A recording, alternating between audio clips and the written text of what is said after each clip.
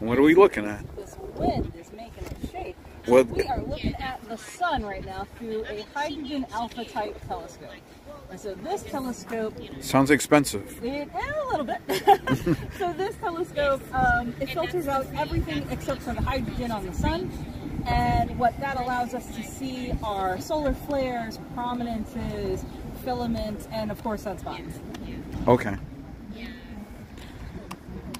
So you got me set up? Oh yeah. Okay, let's take a look.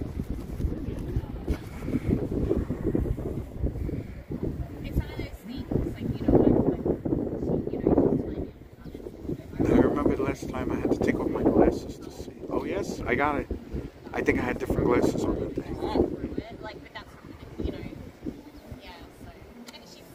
Perfect. So describe the sunspots if I see them.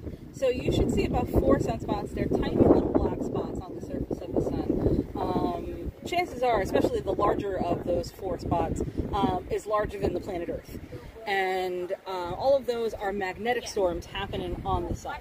The cool thing about sunspots is that they're actually the colder parts of the sun. So the sun is about 10,000 degrees, and the sunspots are ranging between 4,000 to 6,000 degrees. And they're constantly moving? Constantly moving, changing, growing, shrinking. We are in a point right now with the sun called solar maximum, and so there's a lot more activity. If you may remember, last year we had aurora here in New York City the first time in a very long time, twice. Once in May and once in October. And, aurora? Yeah, we had aurora. Sounds like a movie. Northern Lights. We had northern lights. Okay. And that's because of all of this increased activity on the sun. And this happens every 11 years. So once we exit solar maximum, the sun will start to quiet down, and then you'll get less activity, less sunspots, but then it'll ramp back up again in 11 years. That's what I was going to say. You mentioned 4. So it's just 4 now. Just 4 now. It's so not always 4. It's not always 4. It'll change and shrink. Sometimes the sunspots, if they're very close together, they'll merge and they'll get really large.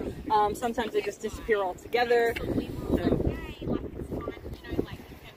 back in May, when we had the first northern light storm, there was a massive sunspot on the surface of the sun. And the sun rotates just like the Earth does every 2 weeks. And when that sunspot came back around 2 weeks later, after it had rotated out of view, that's how large the sunspot was. It didn't even go away. That's it amazing. wasn't as large as it was initially, but it was still pretty big. That you could see it even with solar viewers. Like if you had like paper glasses from the eclipse last year. Oh, without any